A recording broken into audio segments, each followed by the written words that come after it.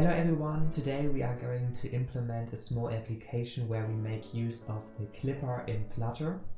So the first thing what we are going to do, we create here another widget which we call first page, and we also create here direct a second page, and we also go here and create two clippers, the first page clipper and the second page clipper.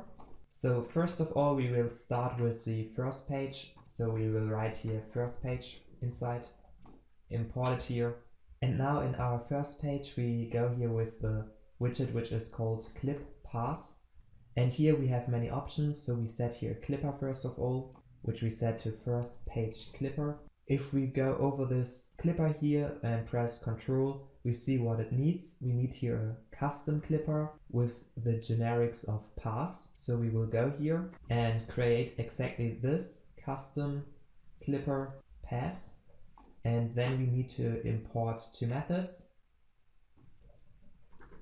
And in our clip pass widget, we have next to our clipper this child property here, where we set what we want to clip. In our case, we will clip a container which is red and has the size of the half screen. So if we hot reload it, it looks like this. And then in our first page clipper, which is responsible for clipping this red container widget here, we set here a pass, and we set the pass line to 0, 0 size height, which means the pass itself begins at 0, 0 like here. And then we say it should go this pass from this here to this point. Then we want to do a little bit clipping here around later. And then we want to go to size width 0, 0, which means this position here. So we end here with our clipping, and then we want to go to this position. And then we want to close the pass, which means it will clip this, then our thing, what we are doing here, and it clips then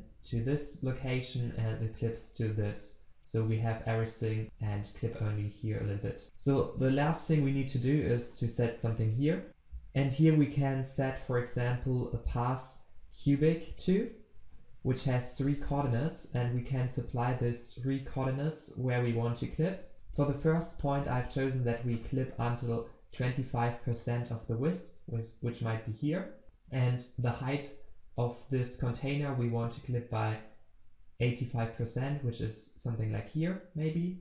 And then we set another point, in this case 75% of our width, which might be here, and then the height of 60%, which might be a little bit higher like here.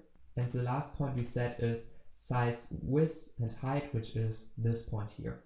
So let's reload it, and then it looks like this. So we have these 3 points. The last point is this point, which is here. The first point is where we have this line here too. This might be this point. Then we have at 25% here something around 85 height. Then we want to go to our 75% where we have 60, and then we go to our last point here again. So that's what you can do. You can play around with it and create your own curve and clip the things how you like them. So it's pretty easy, and you can even combine like multiple of these cubic 2. You can cut here until the middle and have another cubic 2 and cut here something until the end. It's up to you. So what we will do here in our first page, we will create a method which is called build background. And here we set it with the context and the height. And here we just return it for now. Context and height. And here we want to set multiple widgets, so we go here with a column so that we can show multiple widgets underneath. And here I want to set this clipper here, and then I set the other clipper again, so we have 2 clippers, and this one I give it a color of orange. And now what I want to do is like to rotate it and show it next to this widget so that we have 2 open widgets next to each other. So that's what we are going to do. To rotate this widget here, we want to set this method rotate, and I will comment this here out first of all. So we set this rotate to our second widget here, which we want to rotate. And if we do this, you see we have this rotation right now. So by P, which means 180 degrees, it's rotated. And now we also need to rotate it into the other direction here. So we will go and add this rotation also.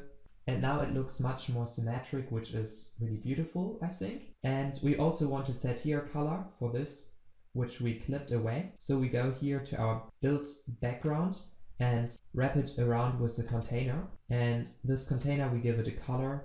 I set it to deep purple for now. And then we have this drawing here on the right side. Another thing which I want to do is to have here text, and here text. So what we do here, we wrap this here into a stack. So we go with column and turn it to a stack. And here we set the text.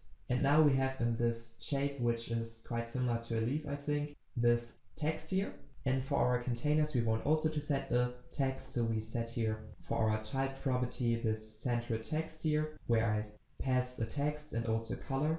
So let's create this central text method here. We just have here text and we give it here a color and center this text. And if we hot reload it, it looks like this. So we have here I came, I saw, and everyone who is familiar with Stesa knows what comes next. So we go to our second widget here and set also the child property to this text here.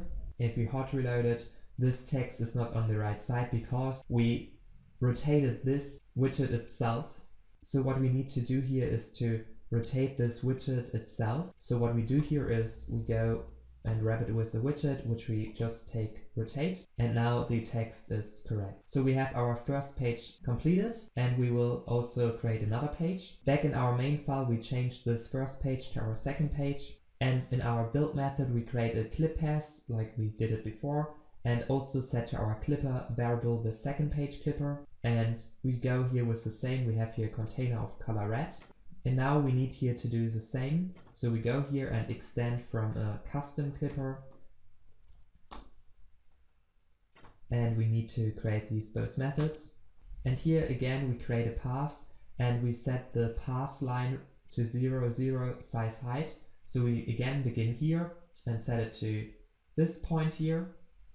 Then we want to do our clipping here. And then we set it to size width 0, 0, which is here, this point coordinate. So we go from this to this, and then we close the pass. So we go from this point to this point, and he will clip it for us. And now we want to add here again some clipping. This pass variable here has also another Bezier function. So we take this, and here we set a control point and an endpoint. So we start here, then we have, for example, here this as an endpoint, and another one is a control point in between, which is used to draw this clipping line.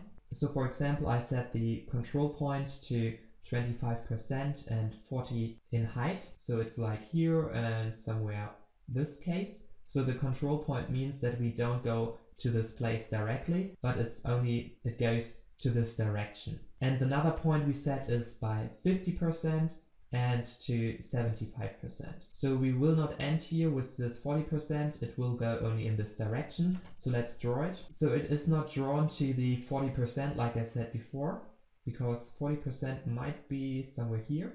It only goes into the direction and it knows the second point, and so it will have like an altitude between these both points, and we are only clipping until here. And the problem right now is that it then goes directly aligned to size width 0, 0 from this point, so it will automatically go to this point.